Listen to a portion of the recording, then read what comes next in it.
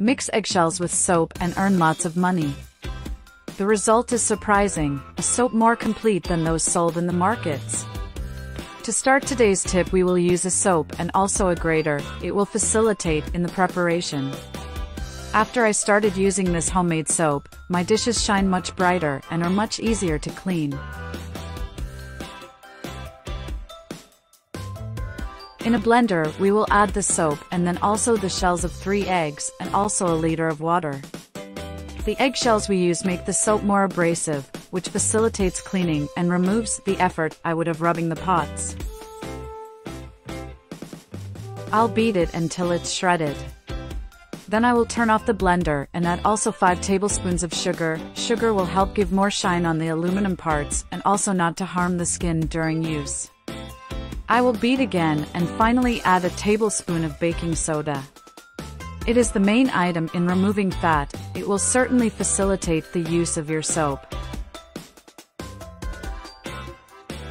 After beating well, I will take our mixture to containers that will give the model of our soap and then let stand for 4 hours until the mixture hardens. Even the pots that had stains, I removed without much effort and without help of steel sponge. And before I forget, tell me which city you watch so I can send you a big hug. Today's hug goes to Stephen Heron. I'm glad you're enjoying our tips.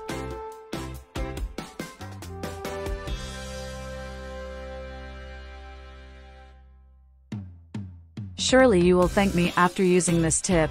Your dishes will no longer be the same. You will have much easier when taking the fat from the pots and cutlery.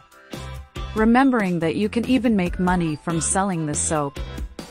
Once our soap is firm, it will be ready for use. Works perfectly for cleaning all utensils in your kitchen. This amount we made yields use for at least a month. Increase this amount and can also sell this soap to your neighbors and family, will surely thank you. As you can see, without much effort, I can remove even the stains from the bottom of this pan. You will be surprised by the ease at the time of cleaning using this soap.